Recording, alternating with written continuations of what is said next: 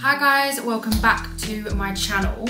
This video is all about resetting your spaces. So I know something that I've seen a lot of people talk about recently, probably as a byproduct of it being January, is resetting spaces. And obviously you may have experienced this. I have definitely experienced this in the past, but I hear so many people talk about how, you know, when you just get this urge to reset a space and you tackle it, and then it doesn't quite go to plan, everything's pulled out of drawers, you're kind of sitting in a bunch of mess thinking, why did I start this? What am I doing? We've all been there, right? I have definitely been there in the past as well, and I wholeheartedly believe this is due to a lack of planning.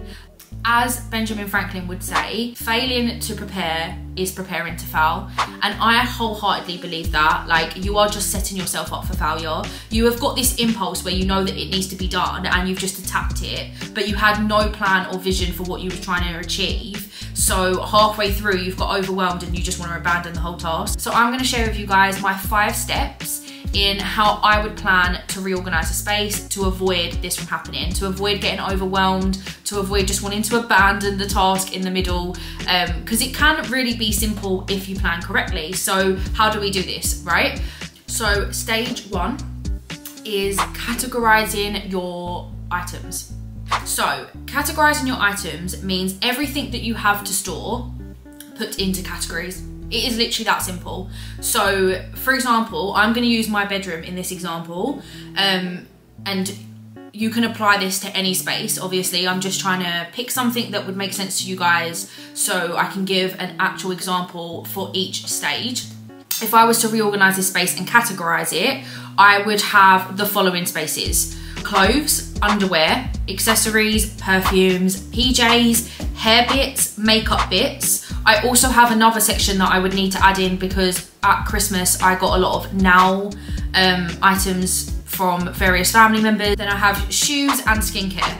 These are all the categories that I would put my bedroom items into, right? And then for the extra OCD people out there, like how I would do it just that little bit further, which is completely optional, you do not have to do this, I would then break them down into more specific categories. So for myself, I have 3 different categories for pajamas because I have short sets, so like short sleeves, spaghetti strapped, shorts, like proper what I would consider summer pajama sets. Then I have sets that are long sleeves and they are long in terms of trousers, they're not shorts, but they're quite thin.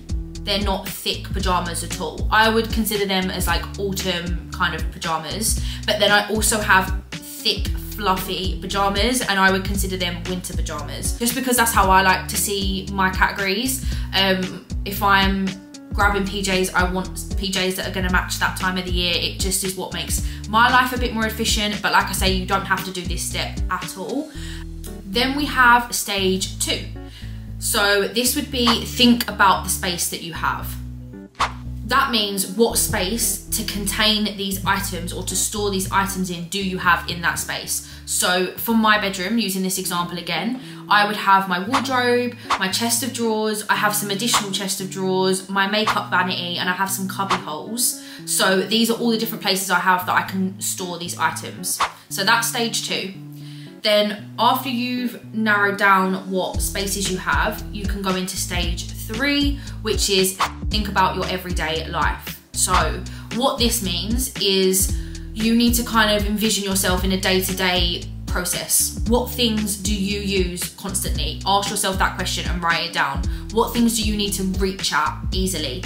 Like, what do you use frequently? Because these things need to be stored differently, right? So for me, an example for this would be my makeup. I have everyday makeup and then I have going out makeup, right? So my eye palettes, things like that, I'm never gonna use in a day-to-day basis. Even certain foundations, I wouldn't use that on a day-to-day basis. There's so much that I can store in what I would call my additional chest of drawers, which is tucked away, but then I have makeup that would have to go in my vanity because I'm using that every day. Because if you don't consider this or add in this point, you'll put things in places that make no sense, and then you'll just frustrate yourself on a day-to-day basis because your environment isn't efficient. So this is something that you really need to just take a little bit of time to think about. Then you have stage 4, which would be assign spaces to your items. So what this means is you now have a list of the things that you need to store. You've considered the things that you need to access quickly, and then you now have a list of all the places that you can store these things, right? You now need to just marry these up together.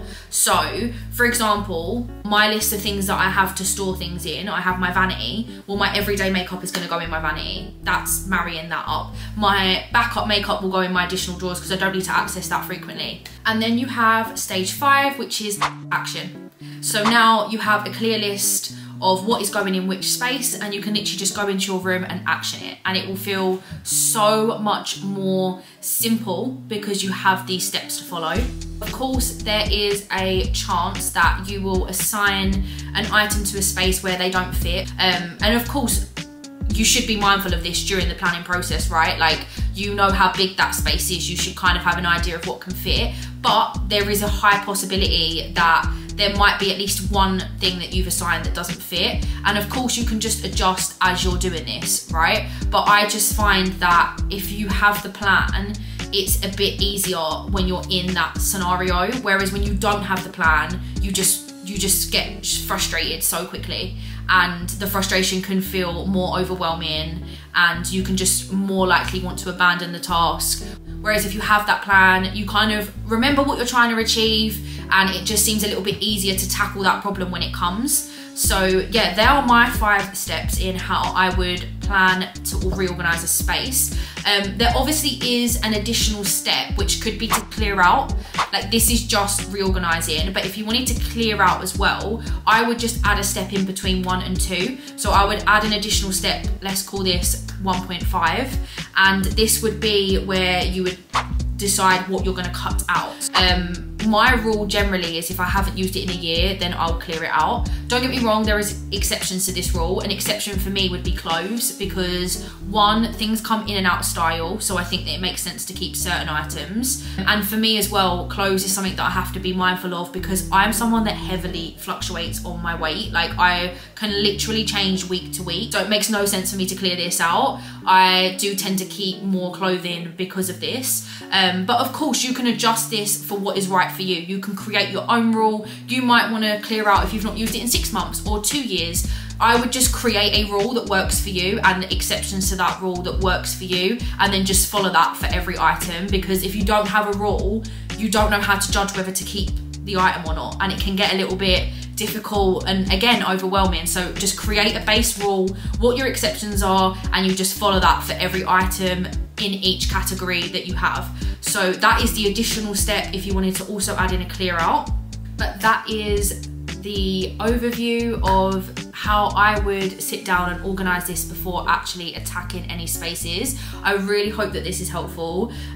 It's something that has really transformed my life, and I can just clear out spaces so much faster. I feel like this used to take me a whole day, and then it'd be a whole headache and a whole bunch of emotions because I'm overwhelmed and stressed, and it just felt so difficult. Whereas now it's something that is just so simple in my life to do because of these 5 steps. So I hope that you can implement these into your life, and I hope that you find benefit from these as well. Comment down below if you've tried them. If you've got any tips or tricks for the community, please comment them down below as well. But yeah, I really hope that you find value in this video, and I will see you guys in the next one.